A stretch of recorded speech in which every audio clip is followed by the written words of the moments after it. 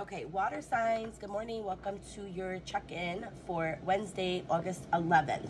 So water signs, a lot of you, what I was getting for, I just did this collectively, but a lot of you, I'm getting that even when you were not feeling well over these past couple days, if this resonates for you, you were still trying to do things from your bed. Like, for example, making phone calls, you know, catching up with some shows like I was just saying in the collective reading. That was a lot for you guys, water signs. I was picking up a lot of that for you guys.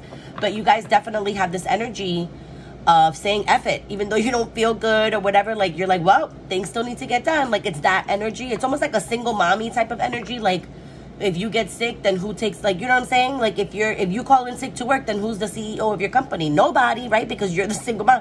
So I'm getting it and picking it a lot for, like, single parents. It could be a single dad. It could be a single mom. But I'm getting that even if you guys were sick over these past couple days, you were still getting shit done. You know, you had no choice but to get shit done. What else for water signs today?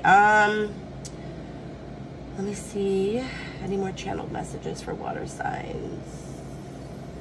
Be careful with love today, water signs. Be careful with manipulation of love, okay? I'm getting that maybe there might be a person or a partner, like maybe they haven't been able to invest time, but now that maybe, like I said, the weather might be yucky outside or something like that, and they can't do particular things, they might want to reach out or like whatever, but I'm sensing that somebody might try to reach out to you today, water signs. It could be today or it could be within the next couple days. Remember that, you know, it could be past, present, future energies that I'm reading for, but I am getting that within this, like today, probably by the end of the week.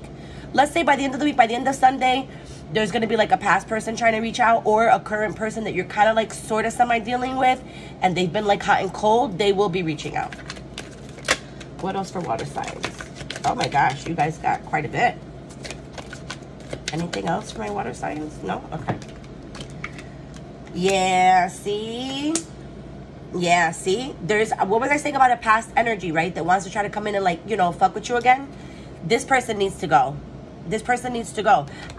There are certain water signs that are dealing with certain things from what I'm getting that might not resonate with you. But if this person has been very hot and cold, coming in and out, you know, all this stuff, whether they want to be with you or not, because I'm getting that they do, right? But it's almost like you have to let them go and move on in order for it to go further with that particular connection, if that makes sense. You have to explore and get to know yourself and find your true self.